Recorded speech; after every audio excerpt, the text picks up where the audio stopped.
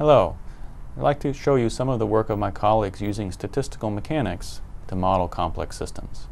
Statistical mechanics is a theory that we use to understand and potentially manipulate nature at the atomic level. The first example I'll show you is from the area of systems biology. This is from the consortium of groups studying the dictyostelian genome. On the right-hand side is shown the protein interaction map of the proteins in this genome, and an inset is shown the interaction of just a few of these proteins.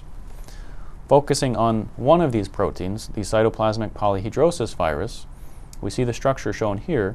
This structure was solved by our colleagues Hong Zhao and Hua Chu here at Texas, and this is one of the largest protein structures that has been solved by cryo-electron microscopy, and at the highest resolution, 4.5 angstroms.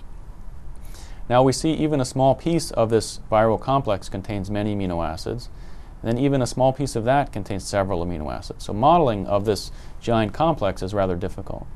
My colleague Zhangpeng Ma is using statistical mechanics to look at the structure and dynamics of this viral complex. In particular, he's interested how the dynamics of the structure can influence the properties of the virus, for example, the virus infectivity. As a next example, I turn to drug design, and for specificity, I focus on Abelson kinase and its inhibitor Gleevec.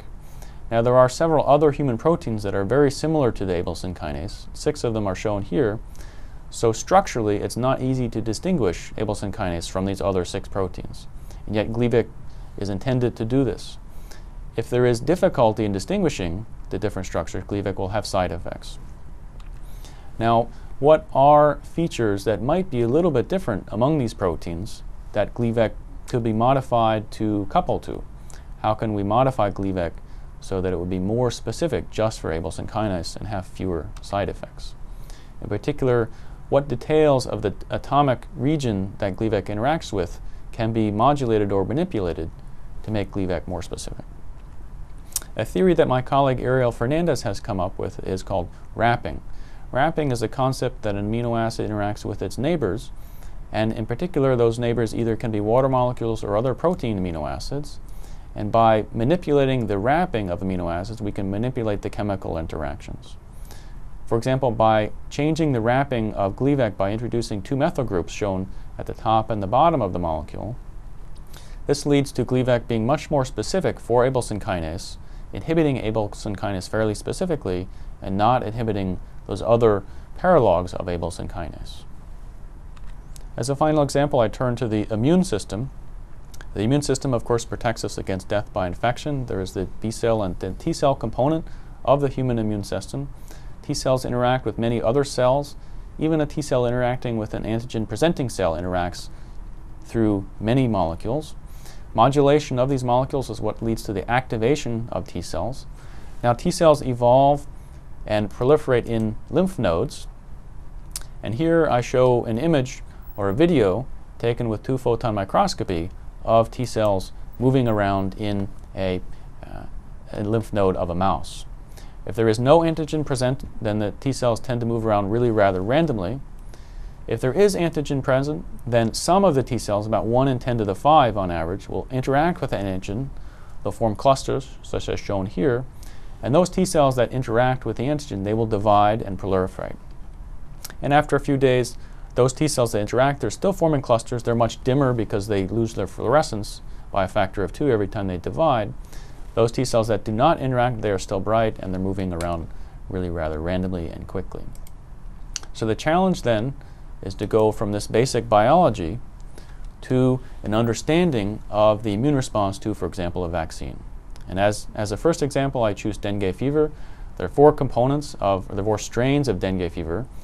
Dengue fever infects about 100 million people worldwide. It's been called one of the most important viral diseases transmitted by humans. Now, one interesting fact about dengue is that vaccination against one of the strains actually leads to higher susceptibility to the other 3 strains. So vaccination against all 4 strains simultaneously is of great interest. This is difficult though because the immune response is not equivalent to the 4 different strains of the vaccine. And there is no 4-component vaccine that works sufficiently well to be licensed at the present time. Again, we'd like to use statistical mechanics to understand the immune response well enough to predict, for example, the outcome of clinical trials of vaccines. So shown on the left-hand side are data from clinical trial of a putative 4-component a trial 4-component vaccine. And on the right-hand side, first are replotted the clinical data shown in shaded, and then in open are shown results from the statistical mechanics model. Once we have a model of the immune response to vaccine, then we can test improved vaccines or improved vaccine deliveries. For example, we find that polytopic vaccination gives about a 100% improvement to the least effective component of the vaccine. So it reduces the immunodominance. It makes the vaccine about twice as effective overall. As another example, I turn to cancer. Cancer vaccines are one strategy for treatment of cancer these days.